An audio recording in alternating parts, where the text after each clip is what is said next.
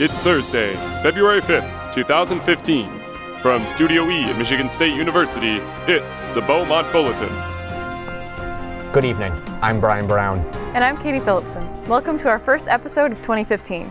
With New Year comes new anchors, as former Bulletin host Leah Sharon has been promoted to producer. Congratulations, Leah. Our first story tonight. The website shipyourenemiesglitter.com was recently sold for $85,000. The service, which allows you to send glitter to an enemy for $9.99, has been described as the best way to get back at those you hate while staying fabulous. The website works by sending an envelope, and then you... Hey, Bryan, Leah left us an envelope full of helpful anchoring tips. Oh, well, let's open it. Okay.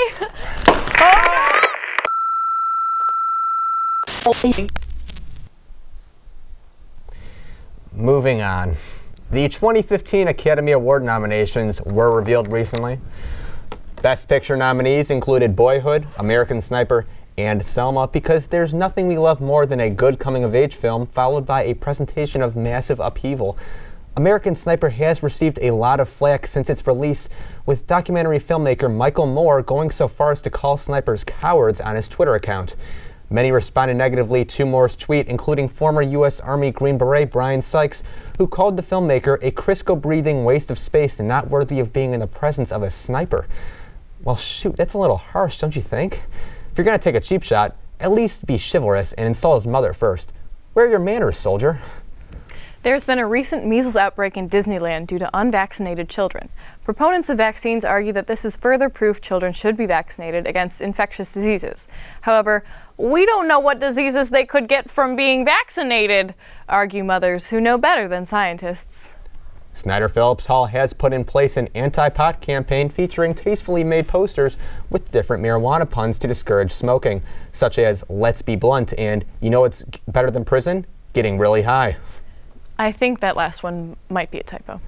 Regardless, the movement has faced considerable challenges since the announcement of KFC's Double Down Dog, a hot dog with fried chicken for a bun. Calling it their best thing yet, the Double Down Dog has posed quite a challenge to stoners everywhere, as the new dish, just like drugs, will slowly kill you. Remember, everything in moderation, people. Former Power Rangers actor Richard Medina has been placed in prison after stabbing his roommate with a sword. The act was triggered by Medina's PTSD when he heard his roommate shout, "It's morphin' time!" A historic snowstorm hit the greater Lansing area this week, blocking roads, trapping workers in their homes, and temporarily suspending operations of Michigan State University. It was the most excited students have been to see 10 inches in ages. Speaking of balls, the New England Patriots. Super Bowl Sunday was last weekend, and it came with lots of controversy. The New England Patriots entered their 6th Super Bowl in the last 14 years after coming off an AFC championship game, in which they were accused of deflating 11 of the 12 balls used in the game. Officials and fans across the country complained that the Pats cheated and should have pumped their balls properly, although I'm pretty sure that would be flagged for unsportsmanlike conduct. The media worked their hardest to find a scapegoat, placing the blame on the locker room attendant as well as quarterback and Fabio impersonator Tom Brady.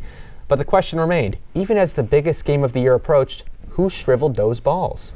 The NFL has all too eagerly grabbed at the issue, wanting to prove that the public that they do care about scandals that really matter, like those about balls.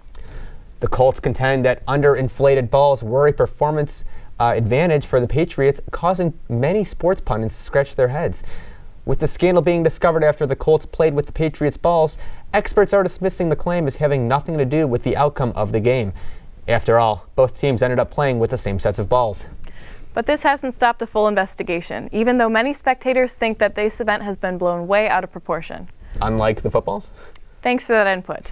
Patriots owner Robert Kraft was interviewed after the game Sunday and responded defensively. "We won that game today and nobody touched the balls." However, hopefully the NFL can maintain some sense of decorum when not beating their girlfriends, that is. Nonetheless, the show had to go on, and so the Patriots took on the Seattle Seahawks in what was a Super Bowl filled with great hits, great scoring drives, and greatly depressing advertisements, including a nationwide ad starring a deceased child. Because nothing says buy our insurance like, "Don't you wish this was Sarah McLachlan singing about dogs?" One of the top ads of the night went to Fiat, whose spot featured a runaway male enhancement pill, a great example of really having to work for your boner. All in all, it was another great Super Bowl. We're glad that professional football can continue to have such a positive influence on the world. With the exception, of course, of the mental health issues, the racism, the cheating, the domestic violence, the drug usage, O.J. Simpson, the use of profanity, the cover-up of criminal investigations, the excessive suspensions, right shark, left shark, the collective bargaining disputes, the prison sentences, animal cruelty, firearms, and the imitation of pooping out a football. Here's to another memorable season, NFL. A Swiss company is selling internationally unique baby names for $35,000.